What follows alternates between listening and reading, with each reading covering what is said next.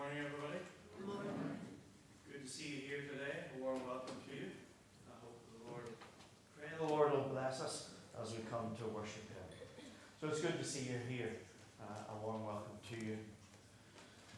The announcements are few. I hope that you picked up one of these sheets on the way in for announcing our Back to Church weekend.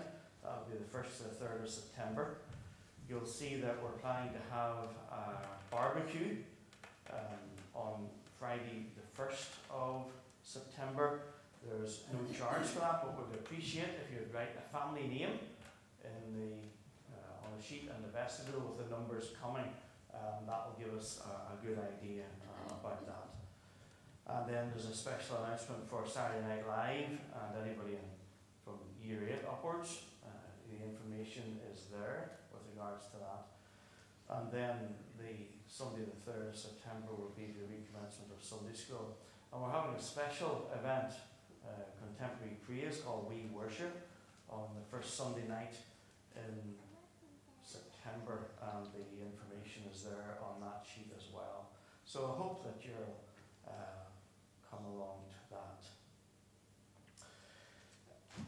Been having a little chat about a congregational committee meeting at the moment. I've penciled in Tuesday the 12th of September. So if that's a good idea or a bad idea, you can let me know. That's not a definite date, but just to see what the feeling is with regards to that. We're starting to have clashes. I thought about having it on another date, and then I thought, no, that's Presbytery. I have to go to that. So there's all sorts of things, but we'll see how we are with that. Those are all of the announcements for today. Just simply also to say that we extend our sympathy today to Kim Roddy following the death of her mother-in-law, Jane Keeley. And so we extend sympathy to Kim, her husband Stephen, and the rest of the Keeley and Roddy family circle today. Those are our announcements. We're going to commence our worship to God by singing Come Christians, Join to Sing. So let us stand and worship God.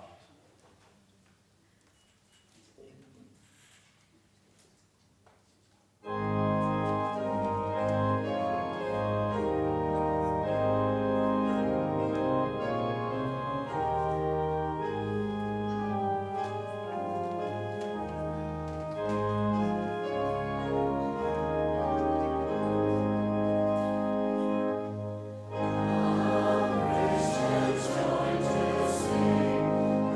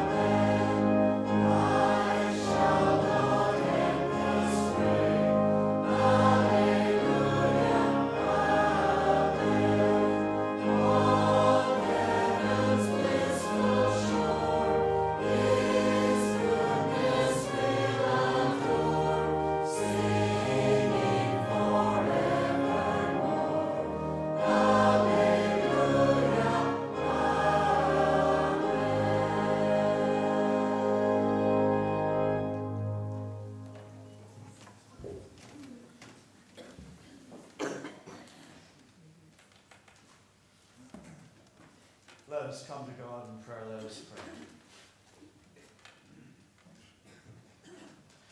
Our Heavenly Father, we gather to come and sing songs of worship and praise to our God.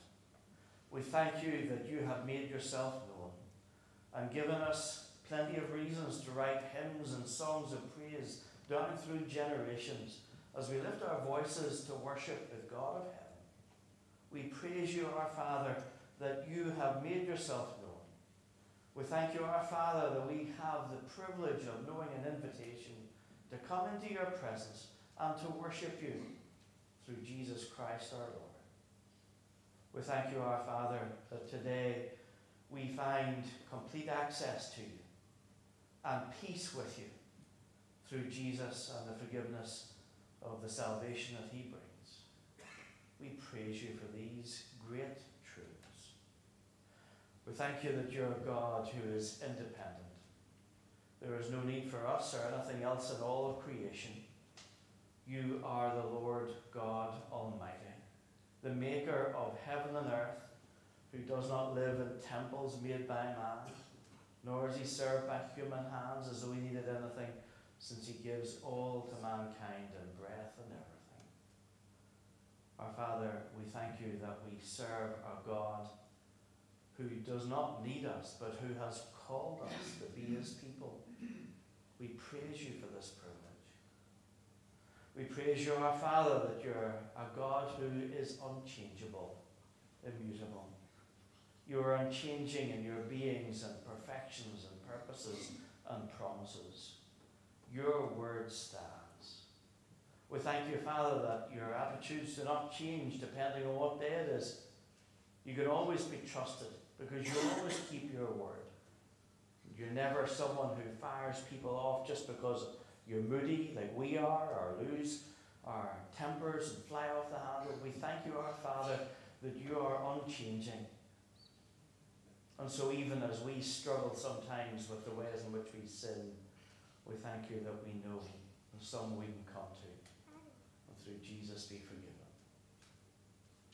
We thank you, Father, that you are the eternal God with no beginning or end, that you are not bound by time or events or acts in this world. You stand, our Father, from everlasting to everlasting. You are God. And so we thank you, our Father, that whenever we consider the promises that you make, we know that there's no best by date. We thank you, Father, that we can know peace and rest and comfort in the busyness of this life, because through all the times of life, you are our God.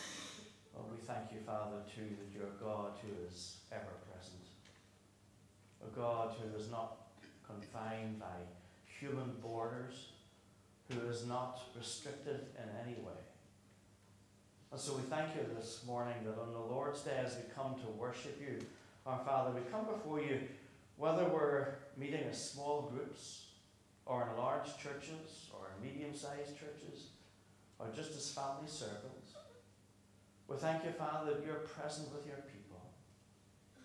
We thank you that we don't have to invite you here, because you're already here.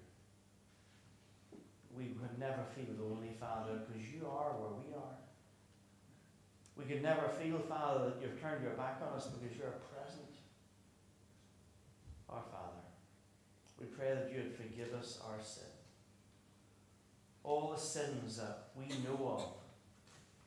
Forgive us the sins that we're not even aware that we have done wrong because of our lack of awareness.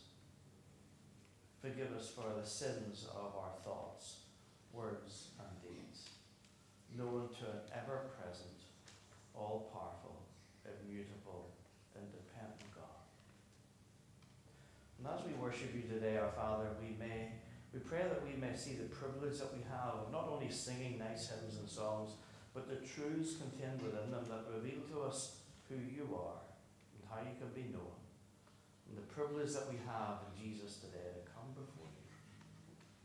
We pray that you'd bless us in our time together. We pray that you'd meet with us and minister to us where we are. We ask that you'd be with us today, whether we're present in this service or whether we're watching it online. meet with us now. In Jesus' name we pray.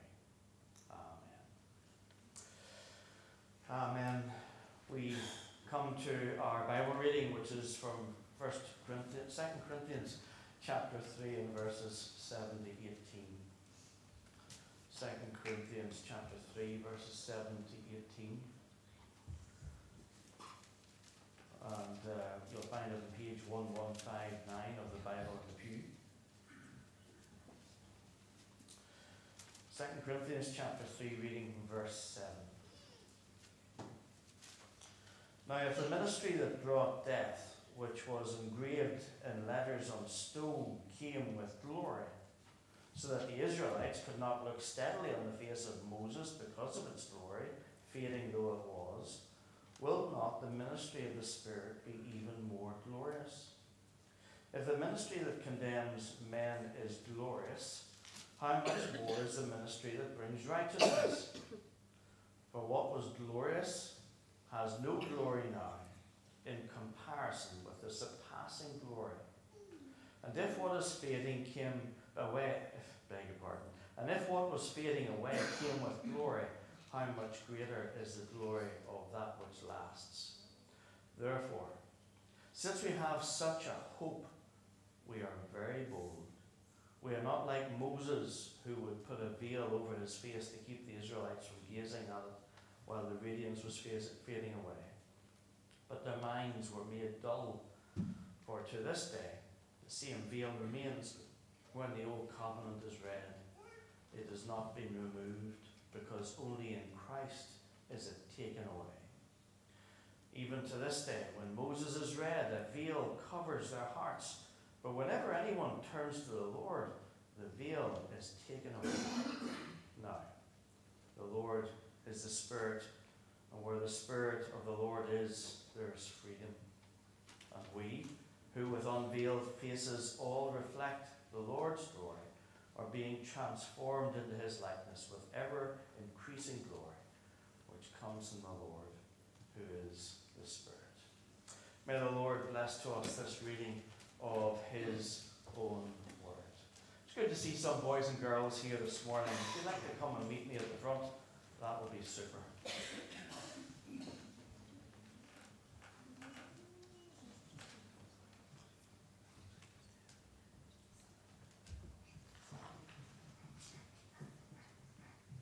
I did see you.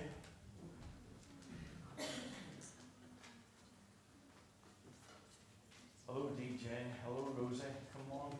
Is that us? It is? Okay. There's a couple of others who are very shy, so that was good. That's why I'm accounting's out this morning. How you doing? Good to see you. I'm glad you're here. There's not as many as there was last week, is there? But it's good to see you here. I'm going to tell you a story about Moses meeting with God, and he heard from God the rules that we're to live by for life. And it gives us an idea into what's important with God and what's very special. And so that was really good. And so we see, we see a couple of very important things. I'm sure you've heard of the 10 Commandments, have you? Heard of the 10 rules, 10 Commandments? Well, they're very special. Come on in. You're very welcome. Good to have you here. Now, there's 10 rules that God gave. The people of God were out walking through Egypt, through the desert, and they were told by God, I want to meet with you. I want to tell you what's really important, the 10 rules that I want us to live by. And so he said to Moses, come here, I want to talk to you. And Moses went and met with God, and he says, I'm going to come and meet with the people. I want you to make sure they're all washed, all clean, all ready to meet with me, because I'm going to come down onto the top of a mountain, and I'm going to meet with the people there. And that's what happened. The people all got ready so that they could meet with God and hear what God had to say. And then the Lord appeared at the top of a mountain. And it happened whenever there was thunder and lightning, and a big cloud came round the mountain so nobody could see God, but they knew he was there, and the people were terrified. Moses went to meet with God, and God gave him the 10 Commandments. And I'm going to run through with those, the kinds of things that God expects us to do. The problem is that we fall short of these so often. We need the forgiveness of Jesus. But it gives us a good steer in the direction that we should go. Rule number 1 that God gave is that God is to be first in your life. He is to be first. There is one God, and He is to be first above all. He's more important than anybody else, and that's why we come and we worship Him. He also says that we're not to worship any other gods. That's rule number 2. Don't worship anybody else or anything that's made. Do you know in the parts of the world there are some people who worship the different planets and trees and rivers? But we're not to worship anything or anyone else. We're just to promise to worship God. We're to make sure we don't use God's name with disrespect. Sometimes whenever people are talking about God, they just slip His name in here, there and everywhere else, and they don't talk about Him with reverence. We're not to do that. We're not to mock Him or swear by His name. Then also we're to keep the Sabbath day as a day of rest. But it's not just a day where we sleep. It's a day where we come and do something different. And we come to worship God. And then you go home after your dinner and you can have a sleep then. But make sure that you come to worship God first, because it's a day of rest, a day that's different to all the other days that are there. Rule number 5 is honour your mummy and your daddy. If your mummy or your daddy tell you something, do you know what? You're supposed to do it. That's one of the things we're to do. We're supposed to do it. We're to honour our mums and our dads. Rule number 6 is don't murder anybody. It's bad to murder people. And later on, Jesus would say, it's wrong even to hate people in your heart because you've kind of murdered them there too. And that was another rule that we're to have. Rule number 7 is that you're to be faithful to the person you're married to. If you're married, your husband or a wife, you're not to be chasing anybody else. If you watch the news and the television, sometimes you think that's all that goes on. But we're to honour marriage. You're not supposed to steal. You're not supposed to steal. You're supposed to respect other people's property. That's rule number 8. Make sure that you don't go around taking things that aren't yours. If you're in school or nursery and you see a rubber that's somebody else's, and you think, oh, that's a really nice rubber, you don't lift it. If you want to borrow it, you ask them, and then you leave it back. You don't steal. Don't tell lies. That's rule number 9. Don't tell lies. It's really bad. God tells us He's a God of truth. And so whenever we're talking to people, to our friends, or to our mums and dads, or granny and grandas, and uncles and aunties, we're to make sure that we tell the truth. Make sure that we always say what's true. And rule number 10 is don't be envious of what other people have. Sometimes people go around their day saying, oh, I wish I had that toy, or I wish I had that pencil, or I wish I had this, or I wish I had that. We're not to be envious of what other people have. We're to be content with what we have and be so grateful for what we have. Jesus later on talked about the 10 rules, and you know what He said this? They can be summed up in 2 things. One is to love the Lord your God with all your heart, your soul and mind. And the other one is to love your neighbour as yourself. So those are the 10 rules that God gave Moses. Do you know what the problem was? Whenever we read the story of Moses passing on those rules, the people that he told about it, they all broke them. And then they realized we can't keep this by ourselves. God gave the rules so we have an idea of how to live. But then He sent us Jesus, who can forgive us for all the wrong times, all the times whenever we had broken those rules. So I hope you'll remember the 10 rules and how we're to live. But whenever we fall short, we ask Jesus for His help. We'll let you go back to your seats now. Thanks for coming down with me. I'm glad you're here.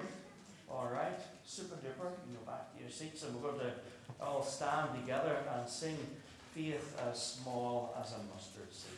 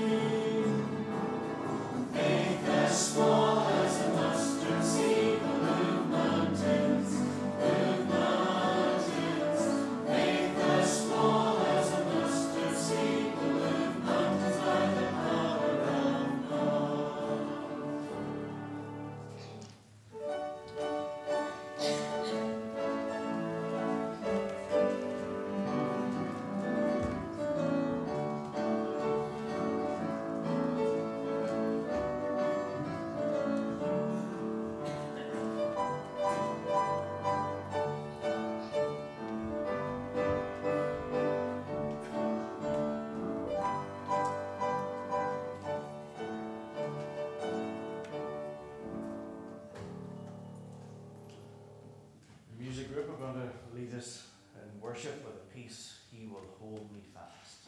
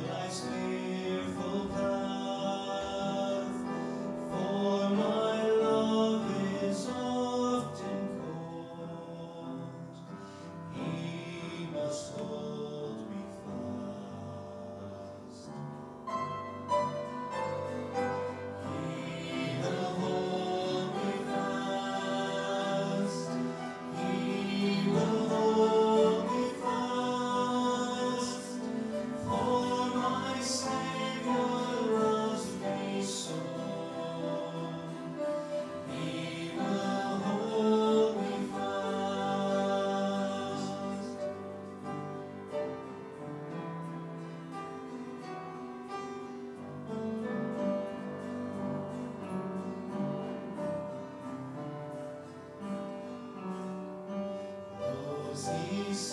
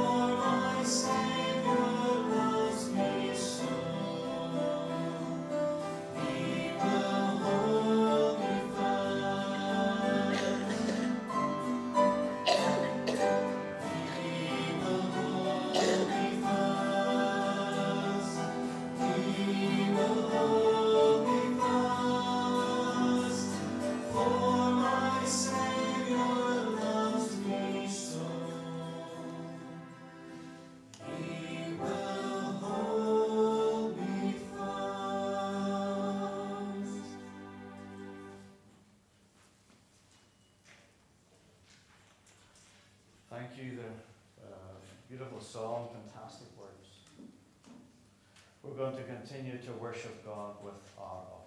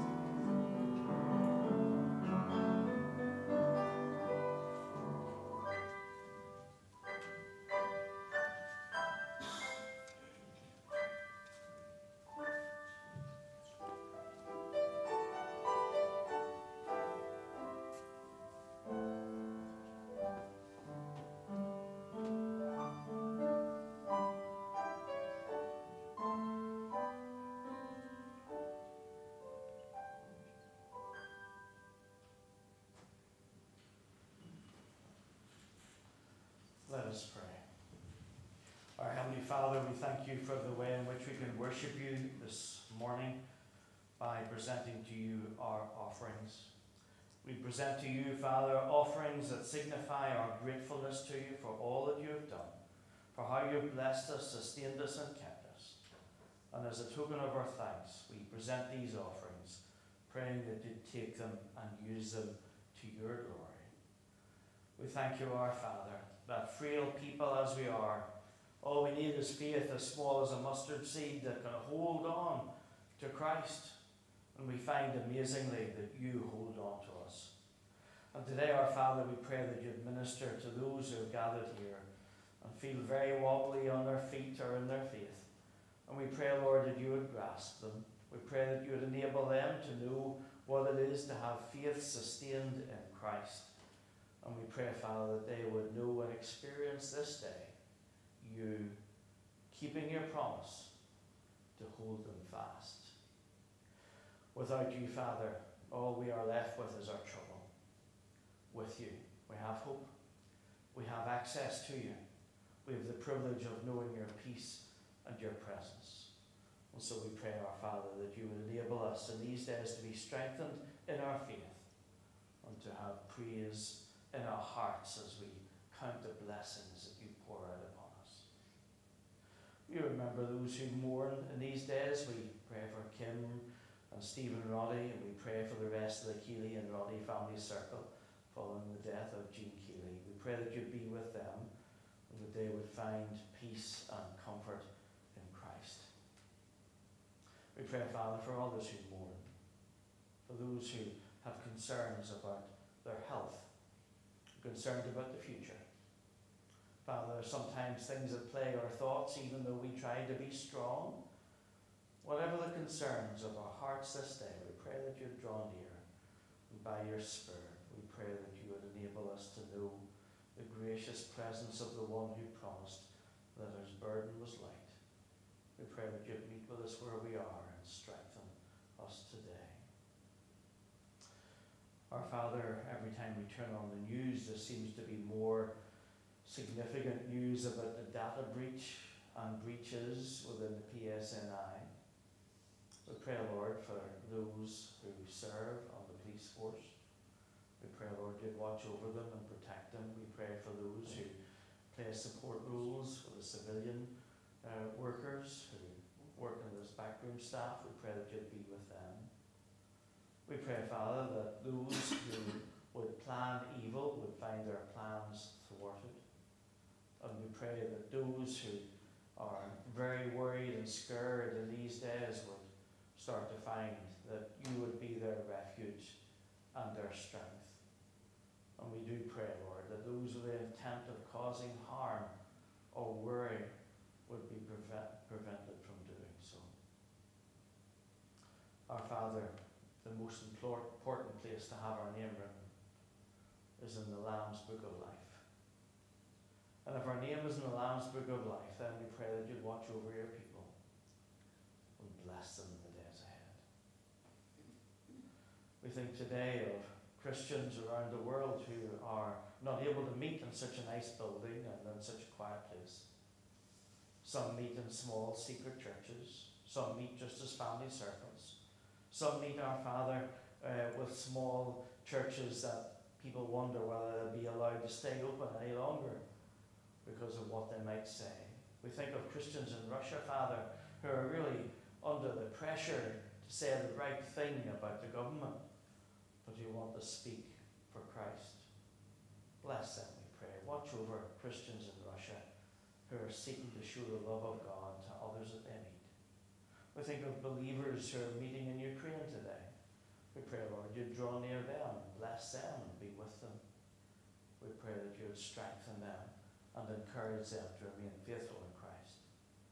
We think of other believers in Africa who are afraid that whenever they turn up to church on a Sunday morning that there will be Islamist terrorists who would turn up and kill and maim.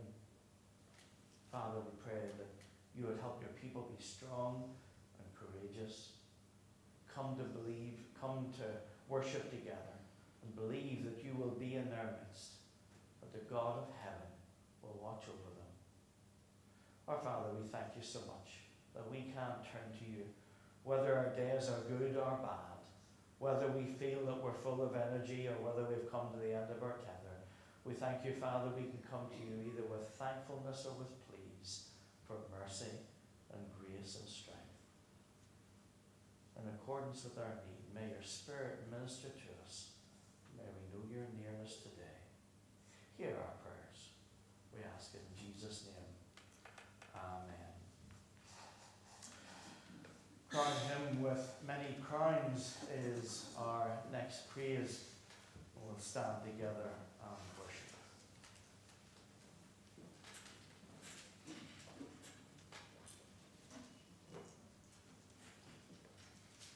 Amen.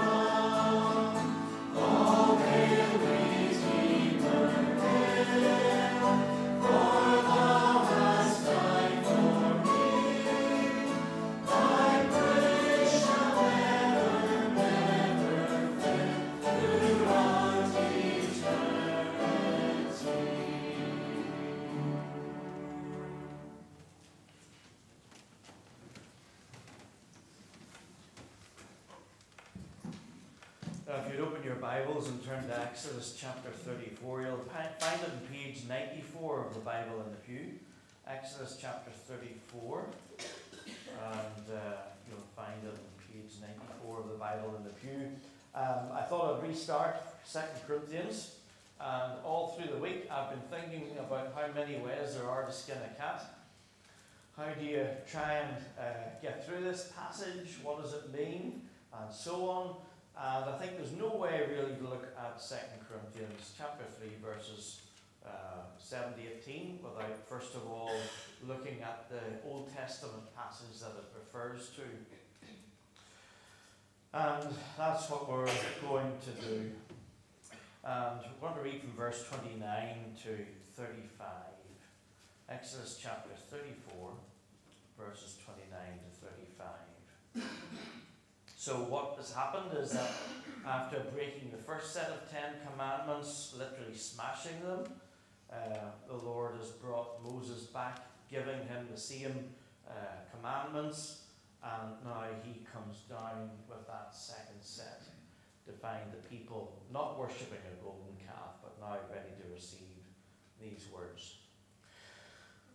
When Moses came down from the Mount of Sinai with the 2 tablets of the testimony in his hands, he was not aware that his face was radiant, because he had spoken with the Lord. When Aaron and all the Israelites saw Moses, his face was radiant, and they were afraid to come near him. But Moses called to them. So Aaron and all the leaders of the community came back to him. They thought, was he run away? And he spoke to them. Afterwards, all the Israelites came near him, that he gave them all the commands that the Lord had given him on Mount Sinai. When Moses finished speaking to them, he put a veil over his face. But whenever he entered the Lord's presence to speak with him, he removed the veil until he came out. And when he came out and told the Israelites what he had been commanded, they saw that his face was radiant. Then Moses would put the veil back over his face until he went in to speak with the Lord. May the Lord bless to us this reading of his own word. In the dark, one light bulb is important. In the dark, one light bulb is very significant. It can show you the way home. It can light the area around it. That's really good. But imagine that one light bulb then being contrasted with the stadium lights in a football stadium. You see the difference? A light bulb's important. It shows light. It gives some glory where that is. But in comparison to stadium floodlights, that one light bulb becomes completely overwhelming. And that's really what happens whenever we come to 2 Corinthians. In Corinthians, we see the gospel of Jesus Christ. It's something far greater than anything that has gone before. But sometimes don't understand what we have in the gospel. We have to look back and see what it fulfills and what it contrasts with. And that's an interesting thing that Paul does.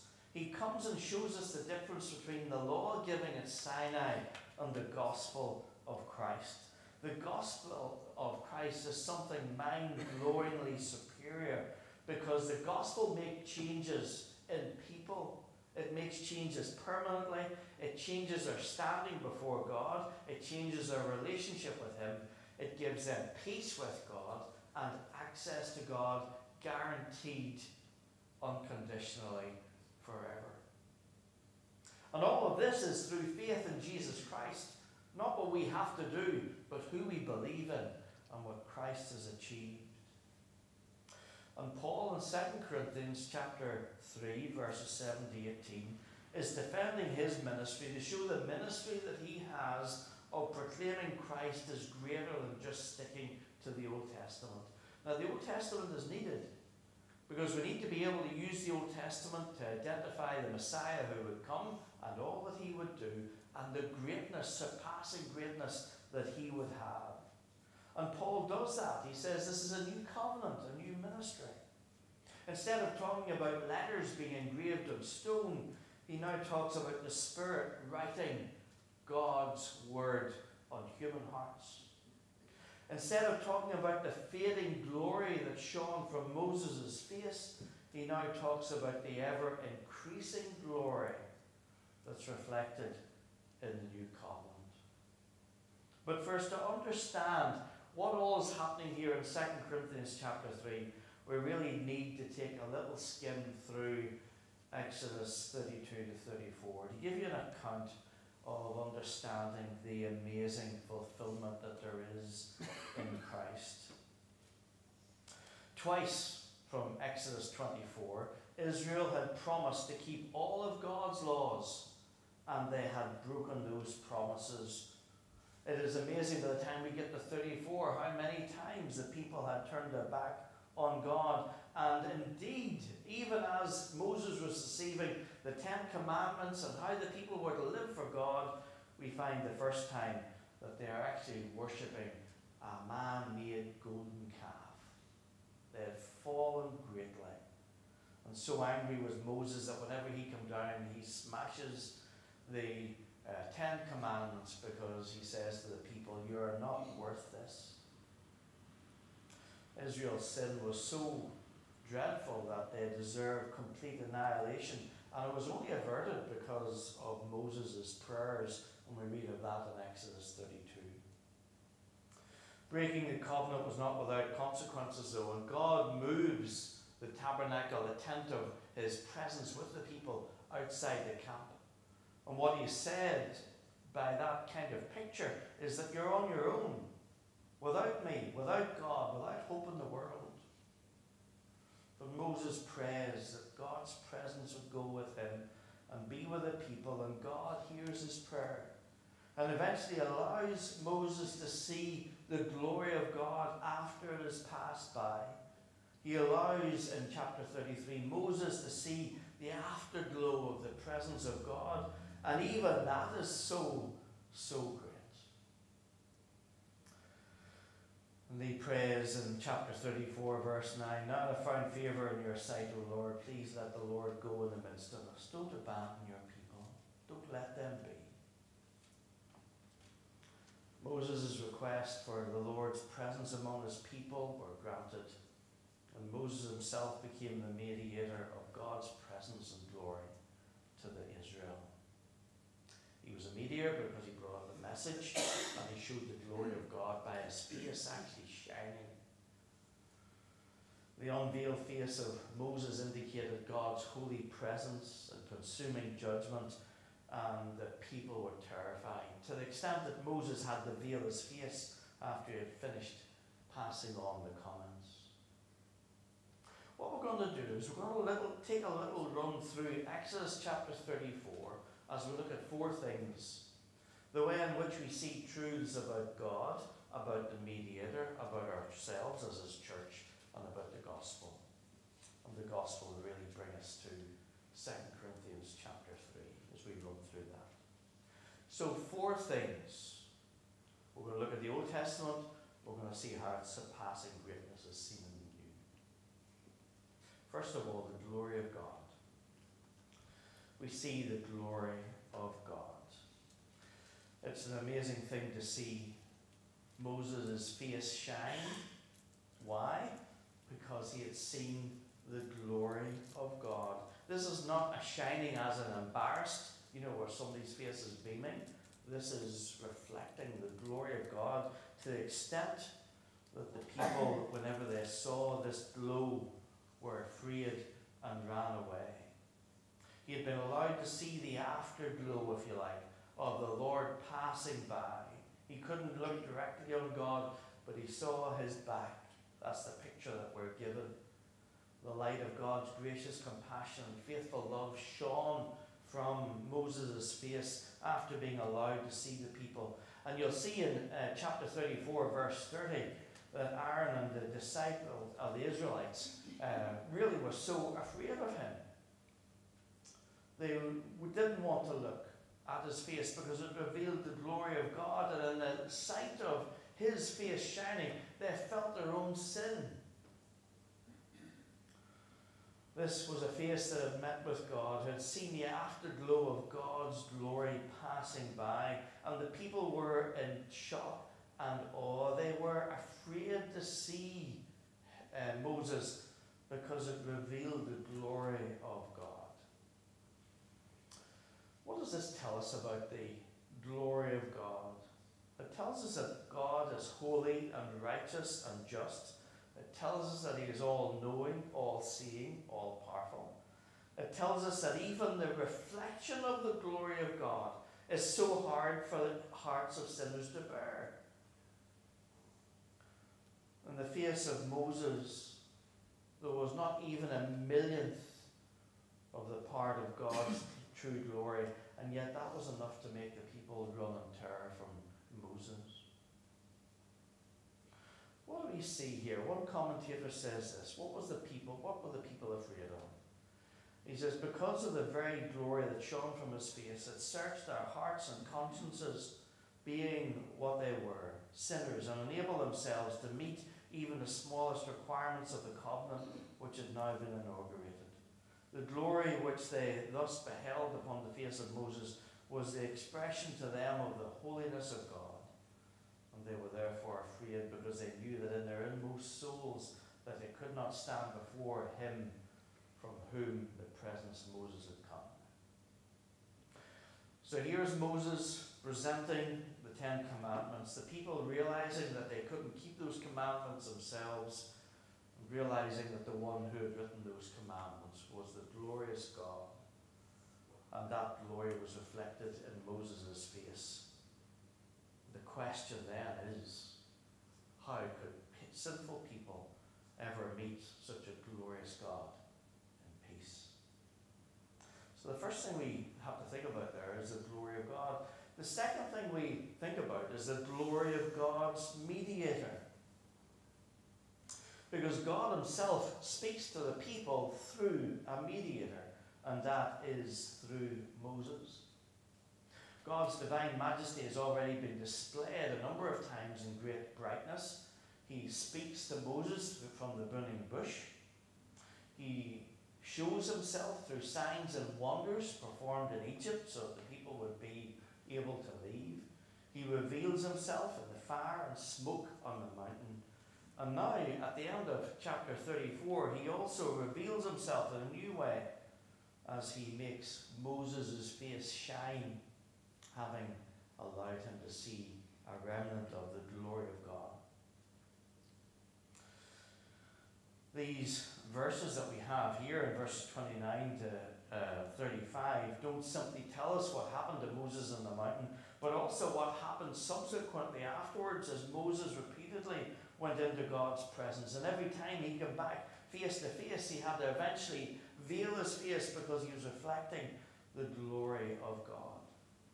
He radiated God's glory, reflecting from himself. Once he was back in the camp, Moses had to put the veil back on, but only after he had given the message from God. He spoke with unveiled face. It was God's way of authenticating the word that he had brought. God gave Moses glory so that the people would listen to all that God had to say. Do we have a mediator today between us and God? We do. We have it in Jesus Christ.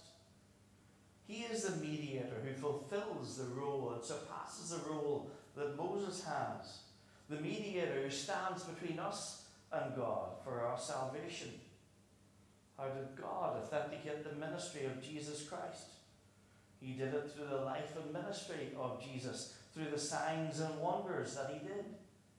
He shows the glory of Jesus Christ, though, not by a reflection of the glory of God like Moses was, but rather because Jesus had that innate glory built in. He surpasses the glory of Moses because it is his own radiance that shines. Hebrews chapter 1 verse 3, the Son is the radiance of the Father's glory. We catch a glimpse of this glory as well at the Transfiguration, where Jesus went up onto a mountain and he was transfigured, and his face shone like the sun, and his clothes became white as light. It's no wonder that God says, "This is my Son, I love him, and with him I am well pleased. Listen to him." And then Jesus also prays about his glory been shown fully after the resurrection. He prayed in John 17, glorify me in the presence with the glory, in your presence with the glory that I had before the world began. He has promised a resurrected body. He has promised to be sat at the right hand of God. And today the glory of Christ, of God's mediator, Jesus Christ, is seen through the great salvation that he has won.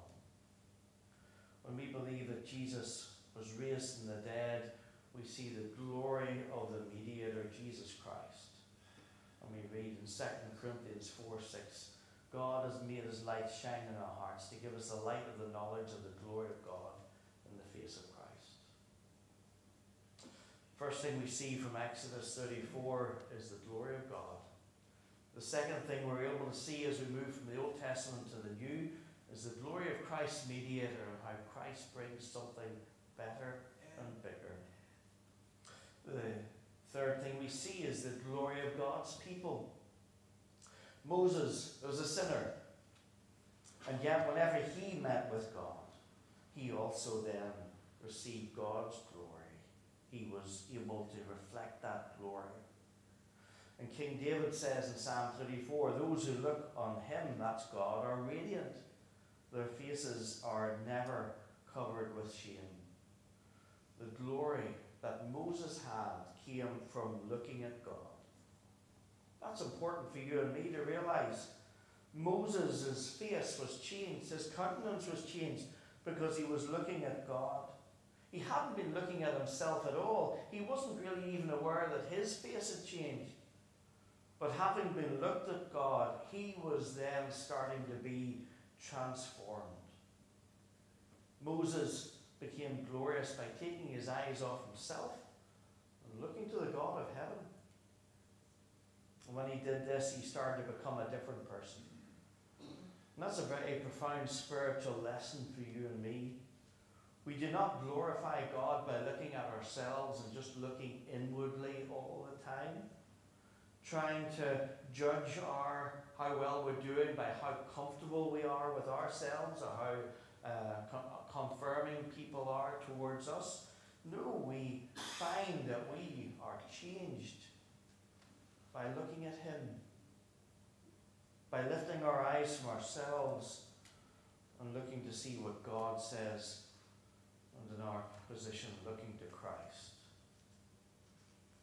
We look to Christ and we are transformed whenever we lift our eyes from ourselves to him. How was Moses changed? He was changed because he spent time with God.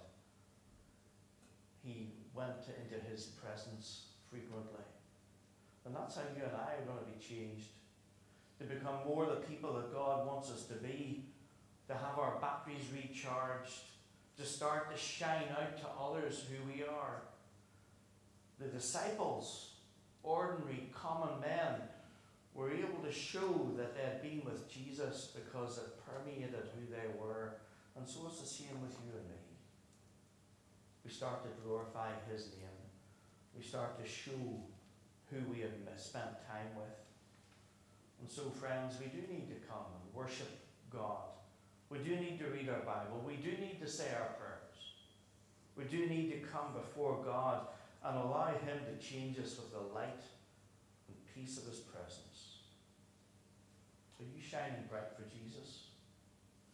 Do you radiate his love and compassion and grace? And don't neglect your time in prayer and Bible study and worship. But come before him and be transformed. And so in Exodus 34 we see the glory of God. We see the glory of God's mediator. We see the glory that there is for God's people. And finally we see the glory of the gospel. And that's what really brings us back to 2 Corinthians chapter 3. There's a glory of the gospel. Because while there is a glory with Moses, his face shone, while there's a glory with finding out about what God's will is, while there's a glory about allowing us to see the great God, the maker of heaven and earth, there is something greater than even Moses' revelation. And that is the revelation of the gospel of Jesus Christ. It's a gospel that transpires to be far greater and better than anything that had gone before. There's a comparison in 2 Corinthians chapter 3, verses 7 to 18. Comparison between the law of Moses and the gospel of Jesus Christ. They have their own glory. But one is like a light bulb and the other one's like a football stadium lighting. And the Israelites could see that Moses' face was shining brightly, but it started to fade. That eventually would stop altogether.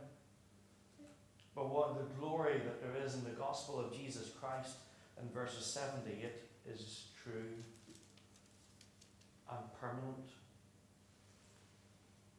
Verses 7 to 8 revealed to us that there was the words from God that brought death, engraved letters on a stone, and that had its own glory, and Moses had its own glory. But compare that to the Spirit that comes with the gospel of Jesus Christ. That glory will be so much greater. The glory of God's gospel. How much glorious is that gospel? Because there is a permanence to it. And it's not only a permanence to it, it's the way in which it works. It is not simply words written on stone, but now words written on the hearts of men and women. The crucifixion and resurrection of Jesus Christ brings new life. The Spirit of God comes and writes in our hearts. It changes us from the inside out. They're not just laws that are written on a wall to be posted up and read. It is about the Holy Spirit doing glorious and transforming things in the lives and minds and hearts of God's people. This gospel also brings righteousness rather than condemnation. You read of that in verse 9. This is a ministry that brings righteousness. Everyone who believes in the atoning death and obedient life of Jesus Christ is changed. Those who put their trust in Jesus find the righteousness that they have been missing. The great exchange takes place. You trust in Jesus, He takes our sins and gives us His righteousness, so that whenever we stand before God, we are not condemned in our sin, but seen as righteous, belonging to Christ. Not only is this righteousness perfect, but it's permanent. It's not something that fades, not something that goes away. It's our new standing before God. We're not perfect people yet, but our standing before God is complete. And not only do we have peace with God, but we have then direct access to Him. That's so different of the people in Moses' day. The Israelites had a relationship with God, but only at a distance. They were told to stay off God's holy mountain. They were told to stay out of God's tabernacle in the Holy of Holies. They were told to look away from God's radiant prophet. All of their sin there was a barrier to them fully understanding and being able to come into the presence of God and His holiness. The Israelites had to go through Moses in order to be able to come to God. But we are in a better position, because the gospel of Jesus Christ is about us coming to Christ, who is God. And therefore we don't have to stay off the holy mountain or stay out of the Holy of Holies and stay at a distance from God. We're invited to come to God, into the presence of God. And therefore we read the words of 2 Corinthians chapter 3 and verses 12 to 13. Therefore, since we have such a hope, we are very bold. We are not like Moses, who put a veil over his face to keep the Israelites from gazing at it for a while. The radiance was fading away. You see, whenever we see Jesus, we see a glory that is more direct and more immediate and more fully. The access that we have is something that Moses' people could never dream of. To know God, to be able to meet with Him, there is no veil between us. we're able to see the fullness of who God is. Verse 14, if we stay in the Old Testament, we read, but their minds are made dull, for to this day the same veil remains when the Old Covenant is read. It has not been removed, because only in Christ is it taken away. Even to this day, when Moses is read, a veil covers their hearts. Paul tells us that if we stay in the Old Testament, we're still veiled from the glory of God completely. If we stay in the Old Testament, we are missing the salvation of Jesus Christ, the salvation to which all the sacrifices in the Old Testament pointed to. If we stay in the Old Testament, we see things that are passing, not the permanent glory and presence of God revealed. So many Jews today sadly hear the gospel and don't respond to it. The veil, if you like, remains over them. But where salvation comes, where the veil is taken away and we see Jesus, we see the glory of a gospel message that is something extraordinary. Do you see that in verse 14? But their minds are made dull, for to this day the same veil remains when the Old Testament covenant is read. It has not been removed, because only in Christ is it taken away. Those words and the manner of those words are very significant. We can't take the veil away ourselves. It's not our decision to remove that veil to see Jesus. It is something that's done to us. The veil is taken away. And so we can look to Christ and see him and see all that is given to us. And that transformation that comes is something expressing the fullness and the permanence of God. And that brings us to verses 17 and 18. Now the Lord is the Spirit, and where the Spirit of the Lord is, there is freedom. And we who with unveiled faces all reflect God's glory are being transformed into his likeness with ever increasing glory, which comes from the Lord, who is Spirit. No more reflection, but we are able to see Christ. No more temporary. Now we can see what is permanently glorifying of God and the salvation that he brings. We can see our own lives being transformed into ever-increasing glory. One of the amazing things is the privilege of a minister to go into people in their final hours and see a Christian who is trusting in Jesus Christ and seeing that peace of God and the understanding of the presence of God to see them through their final hours. That's a real privilege. We see how much more we have in the gospel of Jesus Christ, who transforms his people and makes them more glorious. We've taken a scan through the Old Testament into the New. We've seen how the New Testament, New Covenant, surpasses everything in the Old. The privilege we have today of knowing Christ and knowing that whenever we are in him, we're coming directly into the presence of God. What a privilege. May we know that through Christ in our own lives today. So much so, we come to our final praise then. Christ, our hope in life and death.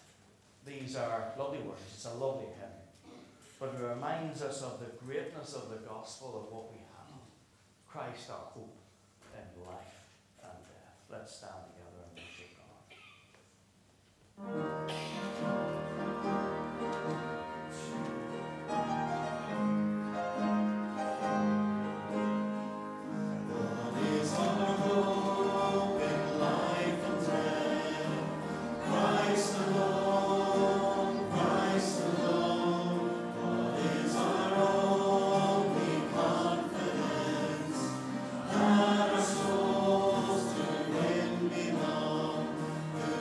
Our day